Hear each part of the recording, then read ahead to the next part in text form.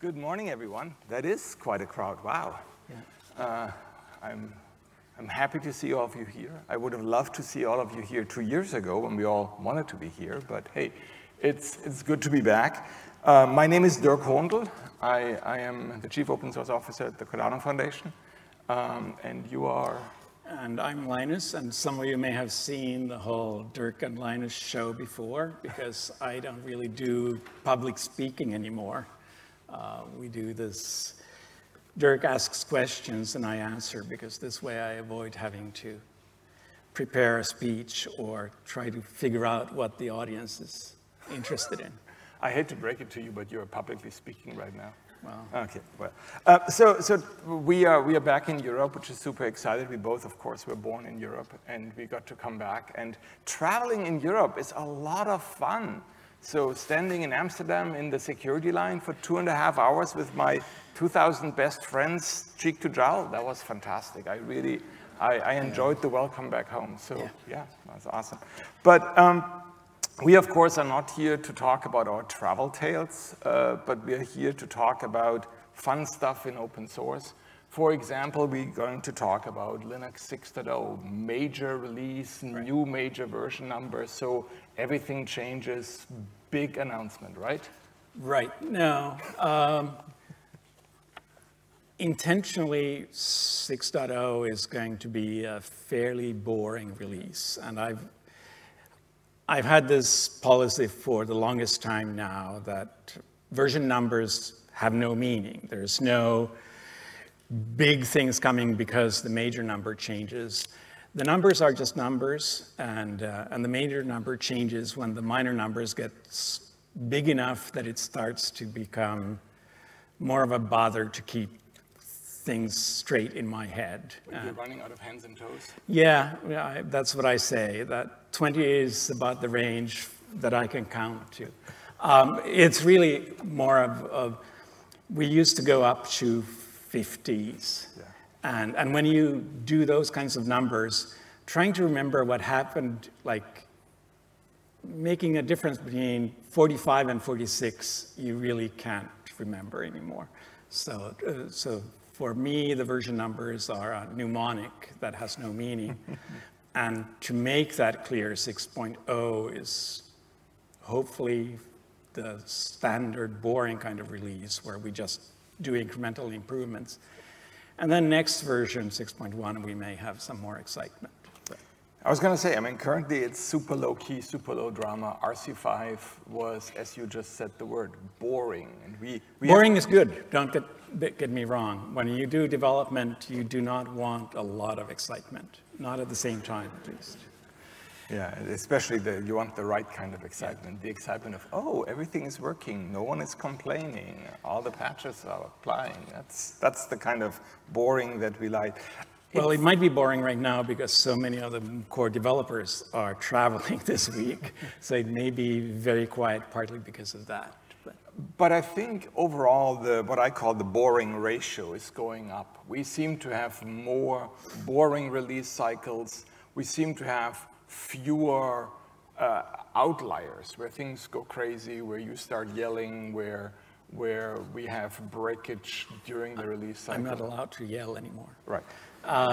No, it's true. And at the same time, so I used to say, and I used to say this like almost 2 decades ago, that kernel development isn't where the excitement is supposed to be. That if you want excitement and doing new and world-changing things, you should be doing all these things in user space, like artificial intelligence or whatever.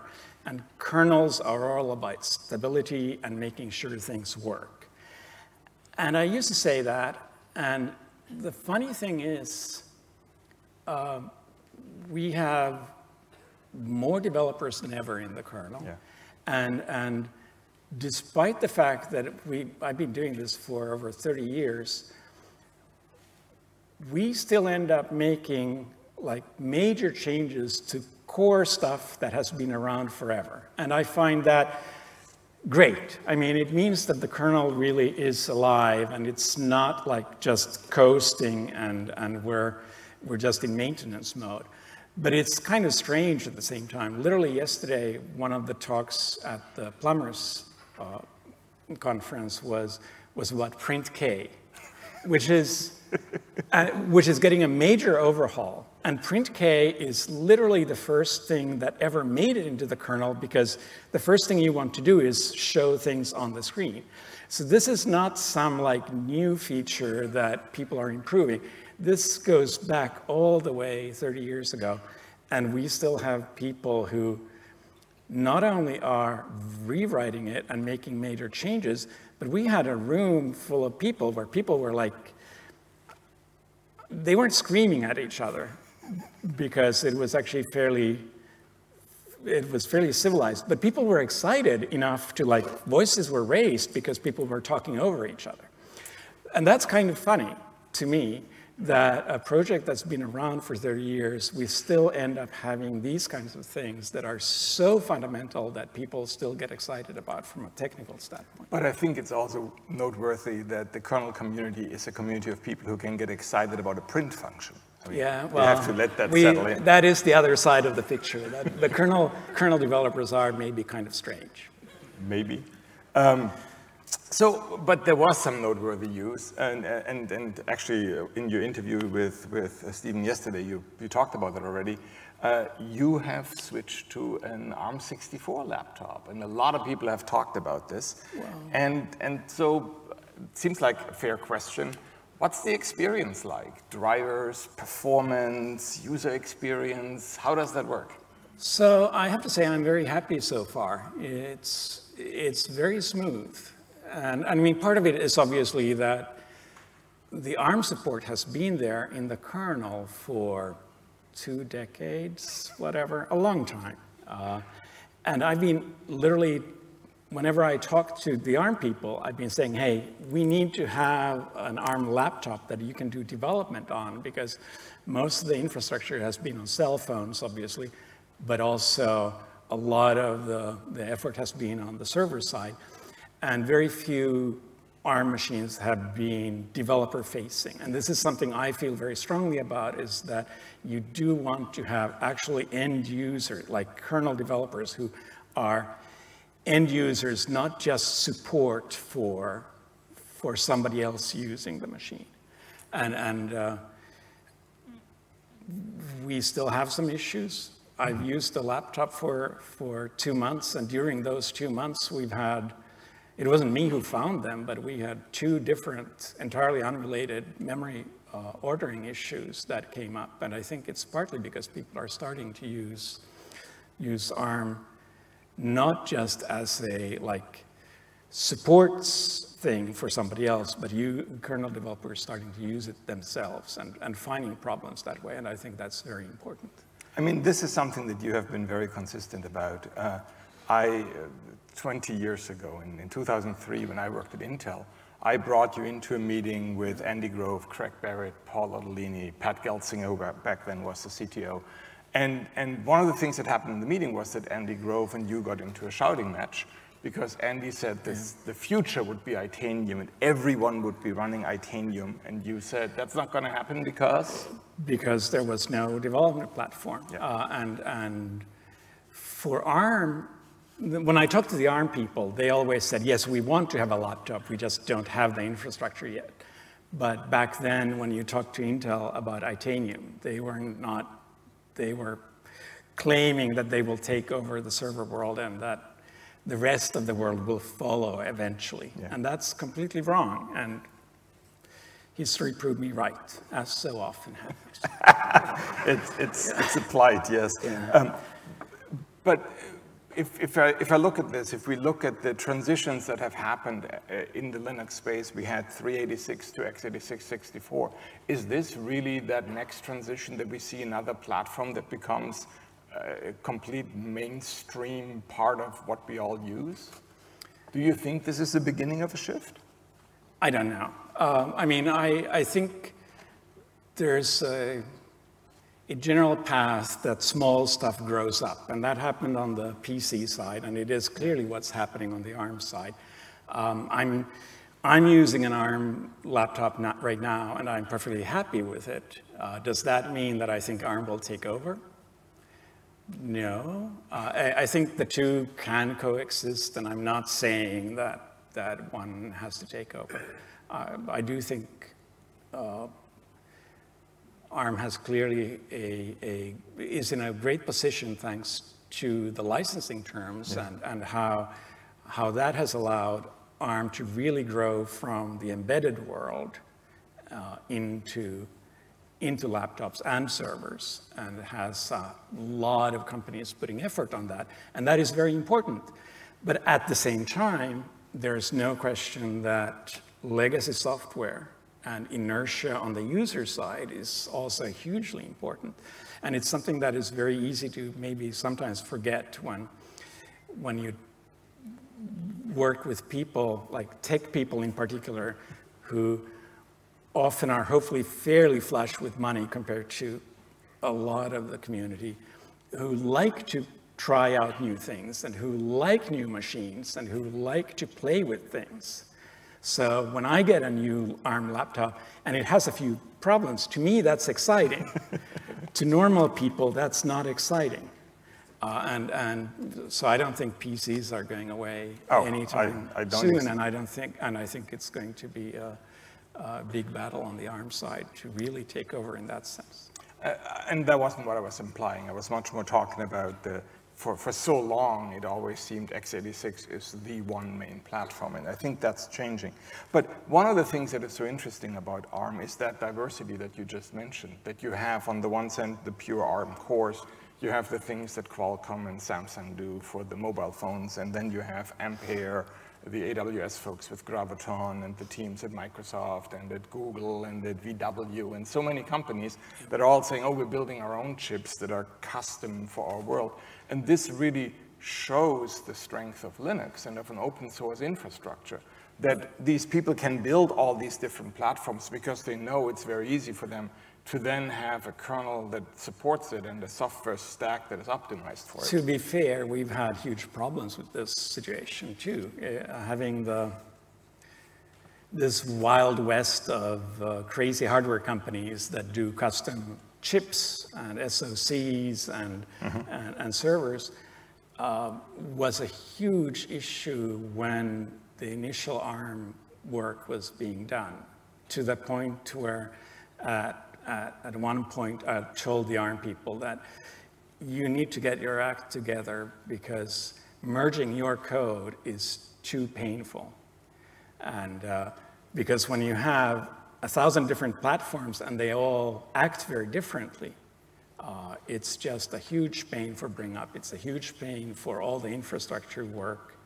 And I'm happy to say that has changed enormously in the last decade or so, where we really have had enough of a standardization that an ARM machine these days is no longer a random machine where a vendor did strange things, but you tend to have enough standards around the CPU core that you can also get some strength from Unity, which was always one of the points of PCs, where you had a fairly unified base with a unified BIOS that was not great, don't get me wrong, but it meant that you had a certain infrastructure that you really could rely on. And that used to be lacking in the ARM space. Yeah, and I think the transition to ARM64 really was the moment when they did a much better job of getting that together. Enforcing some common infrastructure, yes. But so one of the things that we have talked about this before, the hardware bugs that have been the plague of our industry for the last 6-7 years. And I stumbled across this news article just a few days ago that VMware, my former employer, claims that they see a 70% performance drop if in a Linux guest, the red bleed mitigation is enabled. Right. Well, so first off, yes, it made the news last week for some strange reason, but it wasn't actually news. We made the changes back in June public, I think, and had benchmarks about the great performance impact it had. It makes your CPU work so much harder mitigate the problems. The good news is it only happens with certain CPU cores. So, and the 70% performance impact is really a worst case for a very specific benchmark. So in reality, very few people are affected, if at all, then nearly to that expense. But the whole hardware security information leak situation has been very painful for us. It has been painful for us in terms of performance impact, especially on some paths that we have been very proud of doing very well.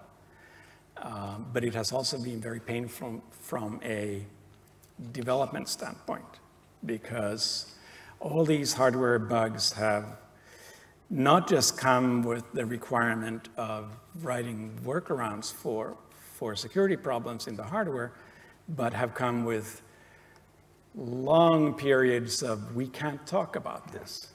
And this is so anti the whole open source ethos and how we fundamentally work, that it's probably been more painful for us in the open source community than it would have been and has been for some of the traditional companies where you already kept all your source code secret, and you already had like an environment where people were working inside one company and were supposed to like keep others out.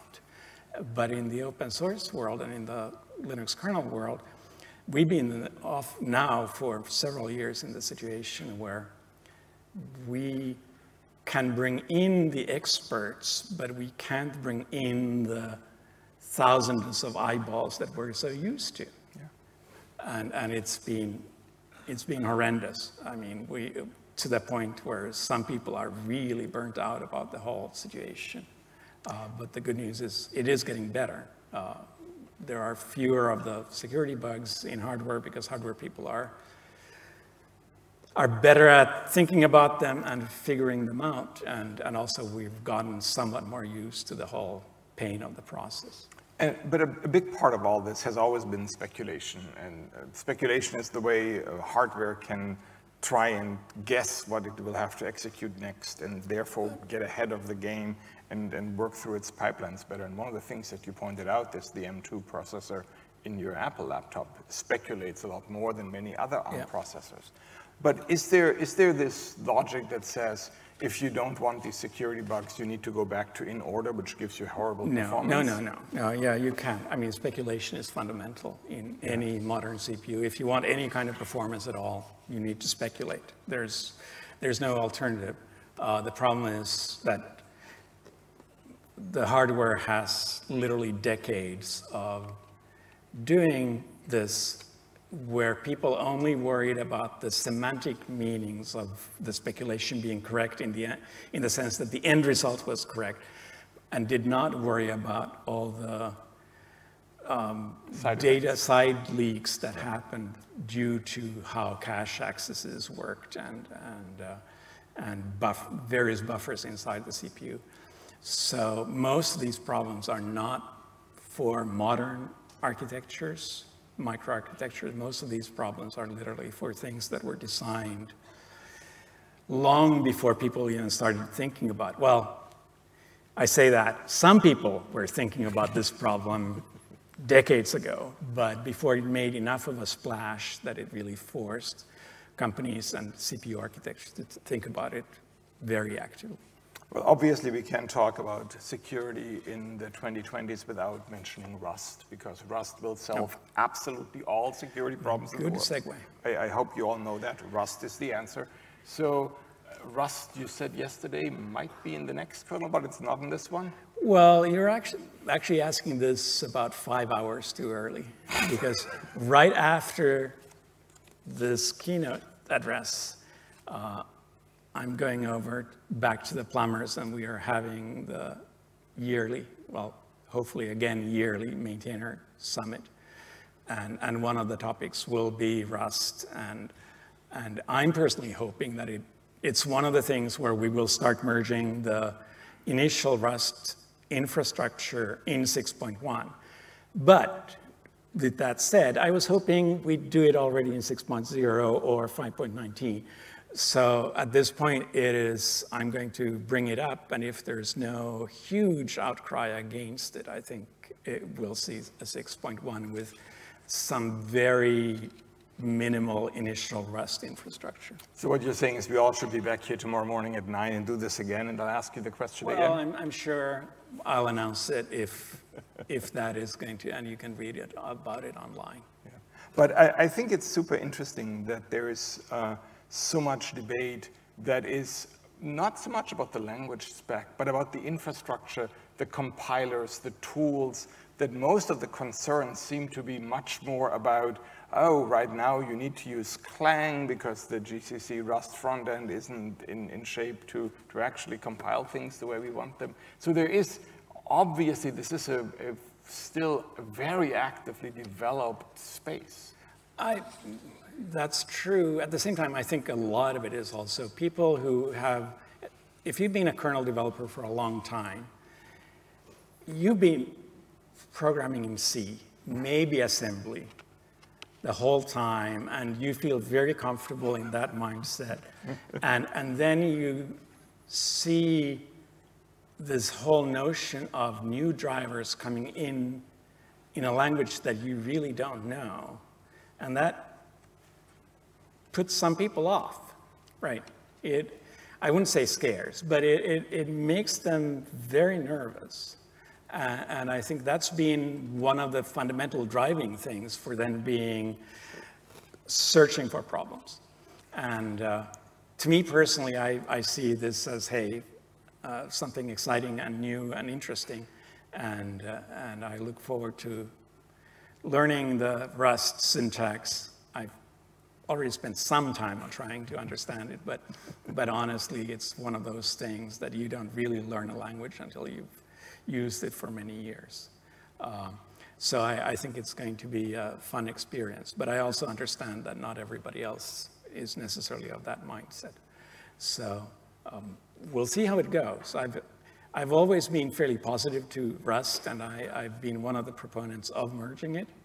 At the same time, I'm also very pragmatic, and who knows, in a few years after we merge it and it turns out to be an abject failure, maybe this will be one of those, we look back at this slightly embarrassed about our naivety in thinking that adding a new language is that easy.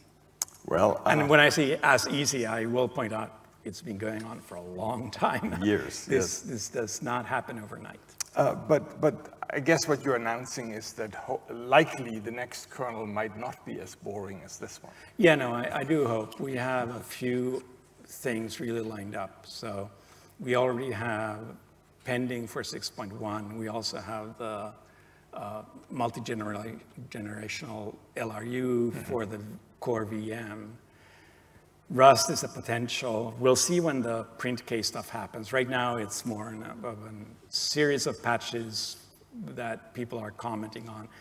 I don't think that will happen for 6.1, but it's being slowly put in the queue. So we have a lot of fairly fundamental things coming up, and some of them will probably not be boring. So you, as you mentioned, you're going straight from here to the kernel summit, the kernel maintainer summit, and that is often a meeting where the problems that have piled on, interpersonal problems or technical problems that have piled on over the last few months, or in this case, 3 years, get brought out. So what do you expect the highlights to be? What is Linus going to complain about at the kernel summit? So I actually don't have any complaints. Oh my God. Usually my complaints are not so much about the technical stuff. I don't worry. To me, I don't lose sleep over technical issues. Technical issues you can always solve. I mean, mistakes happen, bugs happen. Some of them are really embarrassing. I mean, especially the security ones, some of them make you go, how the heck did this ever get through, right? But at the same time, technical issues we can fix by just reverting. If worst comes to worst, we find a problem, we say, okay, we should never have done that, we revert. So the things that stress me out tend to be about process and people. And maybe that's because I'm not a people person, but that's the kind of things where you can't just say, okay, let's just fix this person, right? Whether it's yourself or somebody else. And we've had, over the years, we've had a lot of process issues, and we've had personality clashes, and we've had issues like that. And that's the thing that tends to worry me. But right now, I don't see that. Maybe I will be told otherwise in an hour or two. For me, the big question today is probably going to be the Rust issue. And then every year I ask the maintainers who show up whether they have any issues with me. And so far, people just mumble and look away. But maybe this is the year when somebody actually raises their hand. So we'll see. Maybe we'll have the rebellion and somebody else will take over. I have a bunch more questions, but we are out of time. So thanks very much for showing up in the morning. Thank you, Linus, for the conversation. And you have a good rest of your day.